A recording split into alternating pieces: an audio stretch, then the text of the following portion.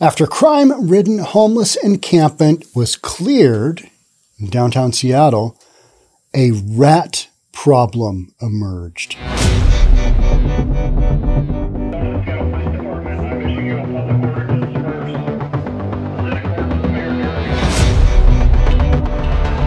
That's what we're talking about today here in the Seattle Real Estate Podcast. Nope, we're not the Seattle Real Estate Podcast. We are news for reasonable people. See what I did there? I took a mistake and just transitioned it in there. That's what we're talking about. We have gone from real estate to rats.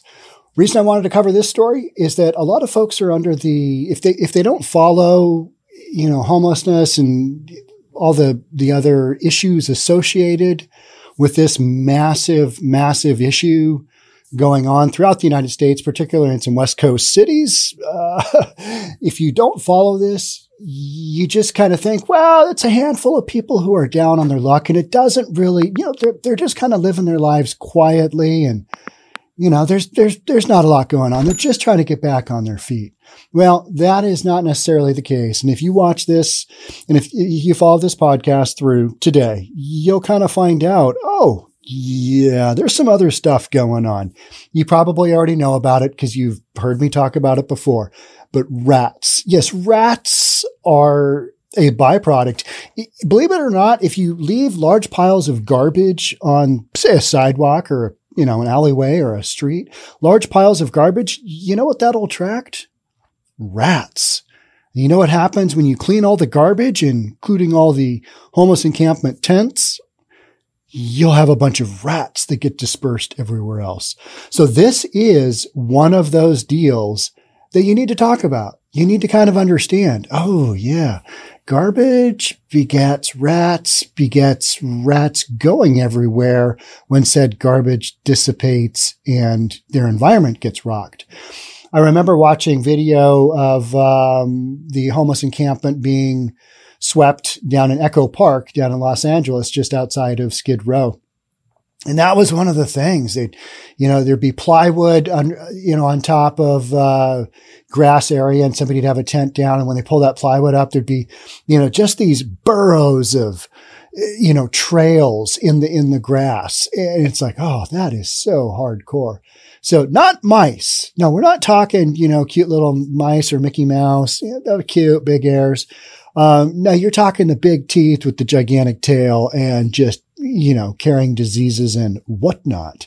So these folks are living in that kind of environment because they just leave their garbage and they're living in squalor. They're doing drugs and they're living in squalor. And this particular homeless encampment, I've talked about a number of times. We're going to get into it. Let's just take a little bit of video and kind of get an idea of what's going on here. At the KIRO 7 live desk, people in the area of Mercer and Dexter sent us this video where very large encampment was swept and cleared last night after outreach workers offered shelter and support to the people who lived there. Well, a neighbor told KIRO 7 there have been waves of rats scattering out of the camp area all around Dexter, and they were hoping the city would have a plan so the surrounding area and the businesses there don't become infested too. Well, we've seen this before. When camps are cleared out, rats, which can burrow underground, scatter around. Developers are legally required in Seattle to do rat abatement before a demolition project. In parts of Northern California, rats have been tracked by infrared cameras by sheriff's deputies after big encampments are swept to track down whether abatement teams are effective or if the rats are only moving to the surrounding places. The neighbors told us they are grateful the camp is gone because they say it was the scene of a lot of violence and theft. A 30-year-old man who lived at the camp was run over and killed during a violent confrontation there back in July. At the live desk tonight, I'm Gary Horker. All right, so there's that. That guy had to cover this story as well. Yeah, so that's one of the byproducts is rats. And then when you clear the area out, the rats need to go somewhere. Their food source has been eliminated. Their shelter has been eliminated. Their home has been eliminated, which was this homeless encampment. This is not uncommon. You see this time and time and time again. So there's that. So when you want to talk, when people want to talk about, well, they're just living peacefully. There's no, there's no impact to the environment. When you have a whole bunch of garbage on the ground and you've got rats living there, tell me that that is a clean environment and it's good for the environment. Tell me that's a good thing. Now you got to do it with a straight face. You got to tell me that it's a good thing with the straight. Now you can't do it, can you? Because you just know it's not. It's not reasonable. It's not reasonable to have people, number one, living on the sidewalk, peeing on the sidewalk, peeing on the local business, defecating on the sidewalk. I mean, shooting up on the sidewalk, shooting people. So through folks that I know, the leader of this homeless encampment, carried around a gun, carried around a loaded Glock 9mm, I believe it was, just like in his waistband. Yeah. So this is that type of homeless encampment. It's like, okay. Now there's lots of people in other encampments with guns too, but it's like, okay, yeah, it's not just some people down on their luck, trying to pick themselves back up. No, these are people who are choosing this as a lifestyle. That's what we're talking about here. And the one incident that this news reporter just talked on briefly, it was a situation where a husband and wife, girlfriend, boyfriend, who knows, whatever, with a baby, with a 2-week or 2-month-old baby, a baby. You know when some people say, my baby, and it's like this 2-year-old, and you're like, that's not a baby. That's like beyond toddler. That is, small human being. This was a baby, was in the back seat of this car. They drive into this very encampment that we're talking about. They are looking to repo a pair of sneakers. Must have been nice sneakers. Not really sure. They're looking to repair, I believe it was a pair of blue sneakers. And then they were looking to repair a set of some kind of, what else were they? Speakers? Oh, Bluetooth speakers. Yeah. So they were looking to get those back or buy them or who knows. And there was some discussion and there was some disagreement upon said payment and or what was happening with said goods in the homeless encampment. And so somebody literally brought out like a machete, starts beating on the front of the car. Somebody starts tussling with the driver. Somebody starts tussling with the wife in the passenger side. They reverse out. I mean, just this melee of violence going on, and they book it out and hit this 31 or 30-year-old kid, pop him up in the air. He comes down and he's dead. So when you've got an environment like that, you can kind of tell people that, they're just living peacefully. They're trying to get back on their feet. Well, not entirely. Not entirely. And then you dump the rats in there. For those even on the audio portion, some of the footage of the rats was like infrared. They were doing, videoing the rats when they're moving around at night. And it looked like one of those war type videos where it's, thermal imaging. It looked like that. And you're like, are those bunnies? Are those little? No, those are rats. They're big. I mean, these rats were big, the ones here in Seattle. I don't know how long they were, but I mean, yeah, that's not a tiny little mouse that, look at the cute little mouse. He dug a hole into our sack of rice. Oh, he's so cute. No, these are disgusting rodents. They're gross. All right. So after crime-ridden homeless encampment cleared, rat problem revealed. Just had to do this one. A resident said that there have been waves of rats scattering out of the camp. Can you imagine looking over? Just, yeah, whole bunch of rats. They're leaving. All right. There's the first shift. All right, there's the third wave. Okay, there goes the reinforcements. All right, bringing up the rear is platoon number 64. These are rats leaving an area in downtown Seattle. And when you've got an old building or something, that's one thing because those rats are probably in there and oftentimes buildings take a long time to get demolished or, you're tearing it down or whatever. That is one thing. But having rats living there in a downtown and urban environment because they're making a choice to live there and live this kind of lifestyle where they don't pick up their garbage. Yeah, there are consequences for that. And the consequences are that the neighboring businesses have to deal with nonsense like this. It's crazy. People were hoping the city would have a plan so that businesses in the surrounding area would not become infested. Really? You're really just hoping that they'll have a plan? Nah, you can't hope that a city that has this kind of craziness going on has a plan at all, because they don't, because it's just crisis management at every single stop of the way. In the past, KIRO 7 has shown video of rats after camps have been cleared, leaving the critters to burrow underground and scatter. In parts of Northern California, rats have been tracked on infrared cameras by sheriff's deputies after big encampments have been swept. That was done to determine the effectiveness of abatement teams or to see if rats were just moving to other areas. So ridiculous. We'll finish this off and we're going to look at another one real quick. People living near the South Lake Union encampment told KIRO 7 that they're grateful the camp is gone. This camp was a train wreck. There was always something going on. Somebody was getting in a fight. There was a fire after fire. I mean, and this is literally almost in the shadow of the Space Needle. It's like right there. So when you come from where I live, which is in Bellevue, east of Lake Washington, we go across a bridge, one of a couple of bridge, and we get off on the major exit to downtown from the north end, major exit called Mercer Street. Mercer Street literally is what this encampment abutted to, Mercer and Dexter. And Mercer Street, I mean, you could literally drive by, and this is a major entrance into the downtown corridor. You drive by and, is somebody cooking something? Are they having a barbecue? Oh, no, that's a tent on fire. Oh, God. Oh, geez. Hope so nobody got hurt. That's literally what we're dealing with from one of the most busy streets in downtown Seattle, taking traffic to downtown, the big high rises and all this. All right, yeah. Oh, yeah. Oh, what is that? Wow. Are they putting up smoke signals or what are we doing here? Literally. You got tents on fire. You got people being run over. You've got rats. Wild stuff. Okay, we're going to take another quick peek here, and here's another video. Now at 6, less than 24 hours after a Seattle homeless encampment was cleared, new tents have set up camp 1 block away. City crews removed a notorious encampment from a field near Mercer and Highway 99 yesterday, and now tents have appeared right across the street. Tonight, business owners say they're frustrated, saying the city is simply moving the problem around instead of solving it. KOMO's Tammy Mutasa is taking business owners' concerns to city leaders. She joins us live with this Project Seattle report. Tammy?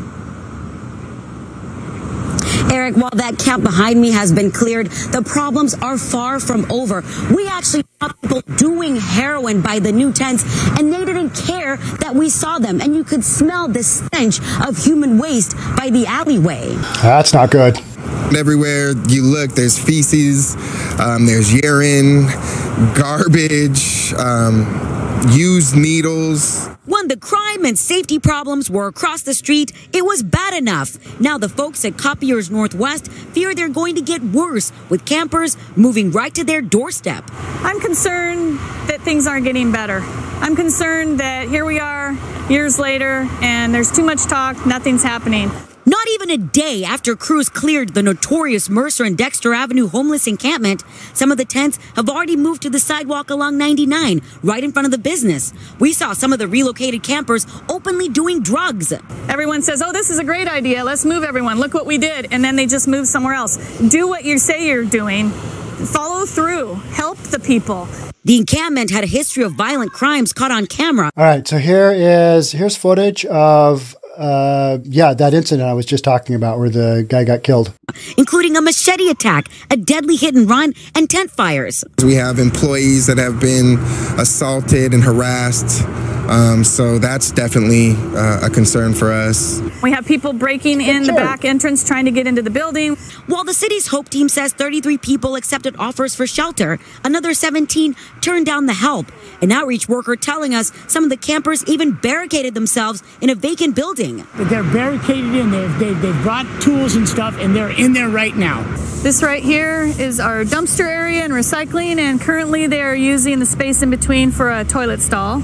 And as more tents take over the sidewalk, they're demanding to know what the end game is. I would say, what's the plan? Everybody in Seattle typically asks, what's the plan? Solution to the problem at all? No. So the Hope team did give me an update about this encampment that was just cleared, but when I followed up about the new situation with the tents just down the block, they still haven't gotten back to me. What? Oh my gosh. They didn't get back to her? They didn't get back to her over the new encampment? Damn it, we just cleared out that one, and now you're asking about another one that's popped up?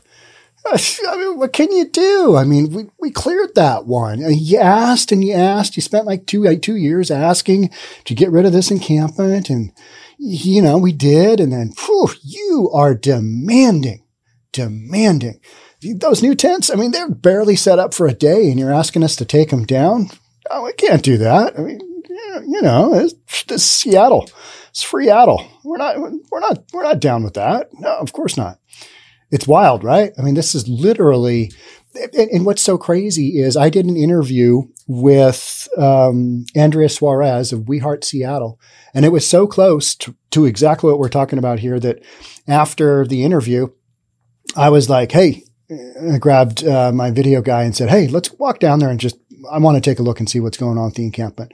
So we did, and it was like a Wednesday morning at 11. Not a lot going on at the encampment. I mean, it's not prime time for people being up and around and, you know, doing stuff.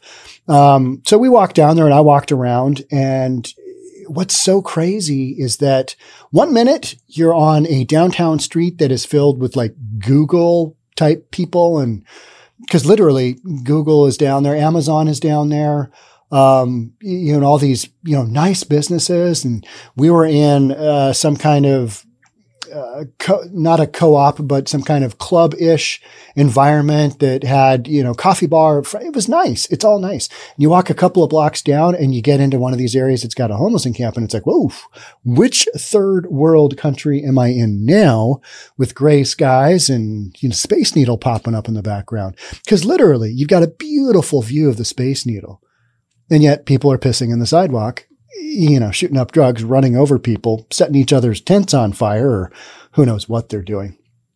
It's crazy, right? Okay. So, you know, this storyline here is okay. Got cleared, and now it's just literally a street away. They've moved to a street away. Then this has led to frustration for some business owners who said that the city is just moving the problem around instead of solving it. It's exactly what we've got going on. And like Tammy Mutasa from, is that KIRO? That's KIRO. Like she said, yeah, no, when she questioned them on, hey, they moved. What are you going to do about that? Yeah. And then she wasn't asking the city. I think she was asking the Hope, which is kind of the outreach program. Unless you're putting these people in treatment or places where they can get mental help, this isn't going to go away. This is just ongoing. These people are living here by choice, and so there's got to be some consequences. You've got to have consequences of some kind, because otherwise they're just going to keep doing what they're doing. We're going to keep having rat problems. We're just going to be moving the rats around, moving the encampments around, moving the violence around, moving the shootings, moving the driving over people. It's just crazy, degenerative insanity. That's what we got. That's what we're dealing with right now. And like I talked about in my last podcast, they cleared out a very dangerous section of 3rd Avenue in downtown Seattle between Pike and Pine. And actually, that should have looked like this and this, this and this. Yep. So cleared out one kind of a big block long radius section of 3rd Avenue. And then those people committing all the crime there, doing all their drugs, selling all their stuff, buying all their stuff, they're just going to move somewhere else, because why wouldn't they? That's just how this goes. So people that say, well, we cleared that one out. Well, that's good, but where'd they go? Well, a few of them probably took some temporary housing, but until you start, drawing a line in the sand and saying, hey, there are consequences for living in a tent in public property. That's a no-go. It's a no-go. You need to get them the help that they need. And if they don't want to accept that help, then there's got to be consequences. That's kind of where I sit on this one. And I will keep covering this topic because there hasn't, I think major media has tried to, put a spotlight on it, but I don't see a lot of people podcasting about it. So since we're reasonable and this is news for reasonable people, and this is a completely unreasonable topic, having rats running around the city after a homeless encampment gets cleared out. Yeah, we're going to keep this coverage going. Thanks so much for being here. Thanks so much for being a part. Love to have you subscribe, hit that notification bell, give this video a like. Yeah, a like. Thanks again. Talk soon. Bye for now.